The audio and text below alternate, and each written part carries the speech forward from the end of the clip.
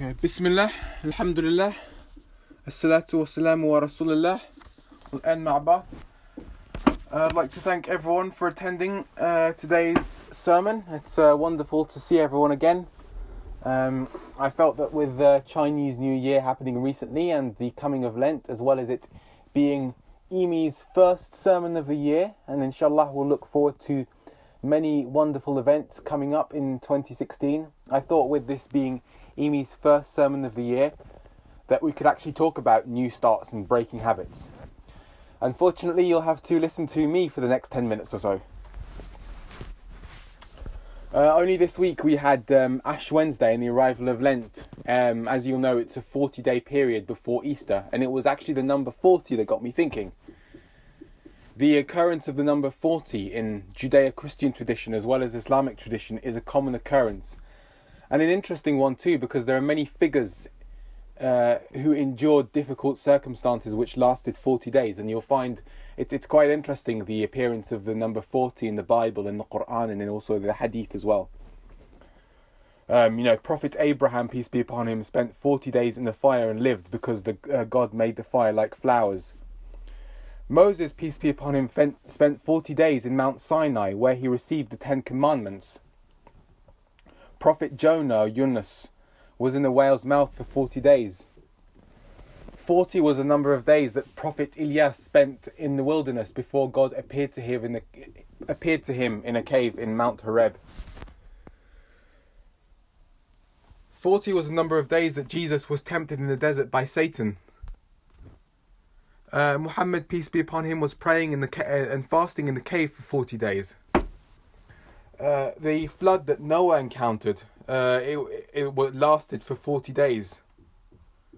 And we know from a hadith that believers have been encouraged to devote themselves to God Almighty for 40 days to see springs of wisdom break forth from their hearts and flow from their tongues.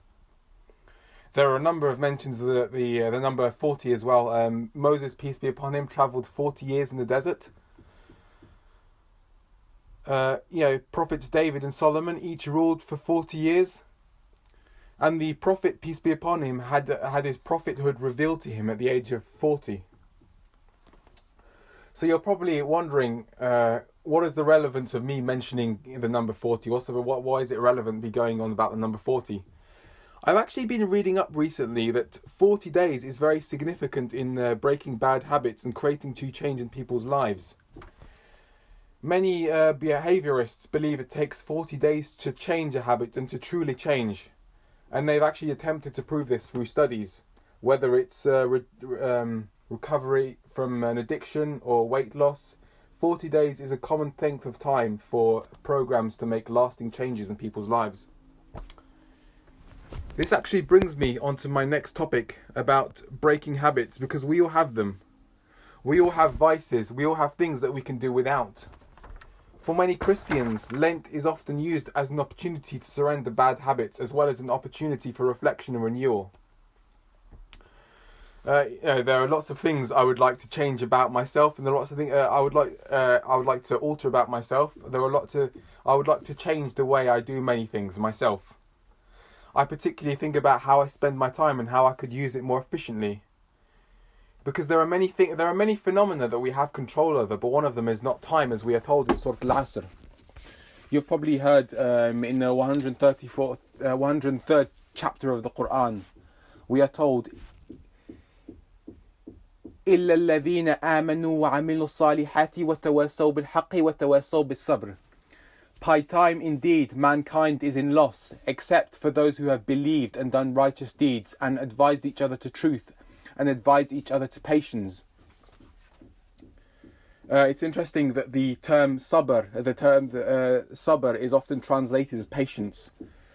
Time is a precious asset, and if we keep to the 4 qualities mentioned in the verse in Surah Al-Asr of belief, doing good deeds, following truth, and observing sabr, then we can get most of our time.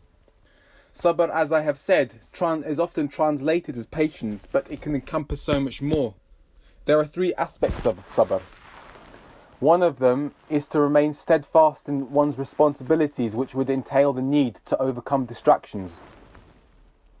The second of them is to prevent oneself from committing sins and also abstaining from vices. And the third is to endure hardships with patience. As I've already said myself, I should be more productive with how I use my time, and procrastination is a common habit of mine, and a common habit that many of us fall into. I mean, I like to waste a lot of my time on Facebook. Recently, we had some gravitational waves were exhibited from black holes recently, which I was involved in discussions on Facebook recently because I have an interest in physics. And also, I like to waste my time, watching the football. But actually, sometimes when your favourite team's not doing very well in the league, and they are on the brink of being knocked out of a cup competition, you realise that actually it can be a bit of a blessing in disguise when your own team is losing, because you're more inclined to do other, more important things. We all find ourselves committing injustices through the wastage of precious time. We are told in the 23rd chapter of the Quran, حتى إذا جاء أحدهم الموت قال رب ارجعون لعل أعمل صالحا فيما تركت كلا إنها كلمات هو قائله ومن ورائهم برزاخ إلا يوما يبعثون. Until when death comes to one of them, he says, "My Lord, send me back that I may do righteousness in that which I have left behind." No, it is only a word, he is saying, and behind them is a barrier, until the day they are resurrected. One thing we know is that our lives are finite. There will come a time where our lives will come to an end. We will all return to God, and we will be asking for more opportunities to do righteousness. So what sort of things can we do with our time? We can devote ourselves to spiritual matters such as prayer. We could spend it doing extracurricular activities. We could be doing charitable causes. Or we could spend that time gaining knowledge. I would like to gain more knowledge about Islam and theology. Time wasting and procrastination are just examples of behaviours that deprive us of more important matters, but I'm sure everyone has habits that they could abstain from, or vices that we can avoid, whether they are big or small. It could be how we spend our money. It could be that we eat something that's not good for us, or that we find something addictive.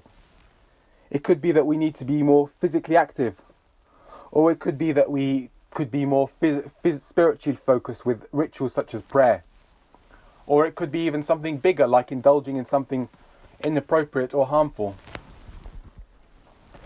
There are a number of steps that one should take if they are to overcome bad habits.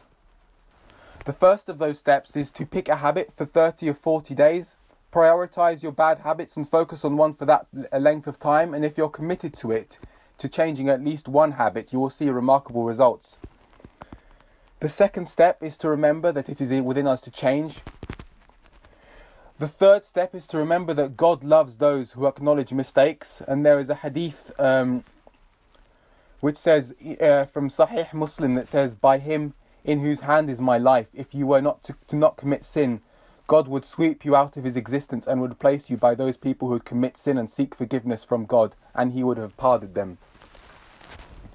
The fourth step is to intend and plan to change. The fifth step is to replace a bad habit with a good one. We are told from another hadith, be conscious of God wherever you may be. Follow up a bad action with a good one, which will wipe the former out, and behave good-natured towards people. The sixth step is to change your environment.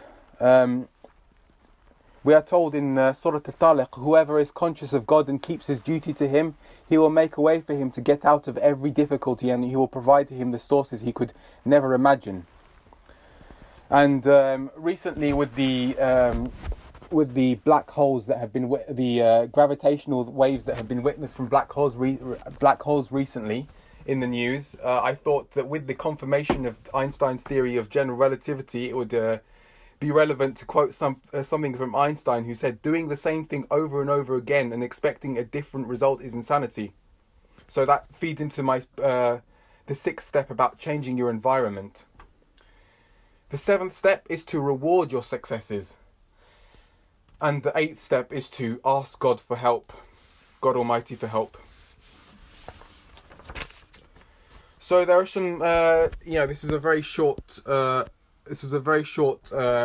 but there are some things to take away from this. So just a couple of conclusions. Think about practices we indulge in that we could do without. Try to replace your bad habits with good ones. Remember that apart from time, it is within us to change, and we have control of everything going forward. Think about how we spend our time and how we could use our time more effectively. And I'd just like to give everyone, 1 minute to reflect on everything I've said, and think about, anything that you could do differently, anything that you could change about yourself, any bad habits that you can get rid of. And I'd like to thank everyone for listening. And shortly we will start the prayer.